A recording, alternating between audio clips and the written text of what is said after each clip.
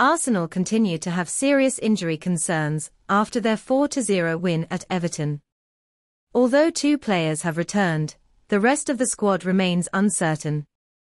The most alarming situation is that of Gabriel Jesus, who has been sidelined for months since the World Cup.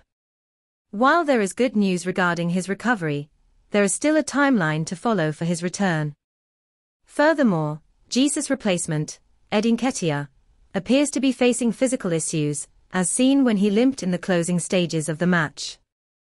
Although he still managed to score an assist, the young player's future is still uncertain. Midfielder Thomas Partey is also causing concern.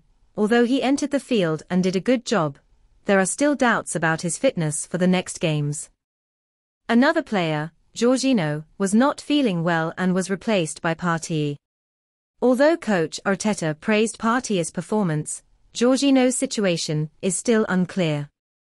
With the next match against Bournemouth looming, there are only 2 players out in Mohamed Elneny and Gabriel Jesus. The rest of the players are a big concern for Arsenal.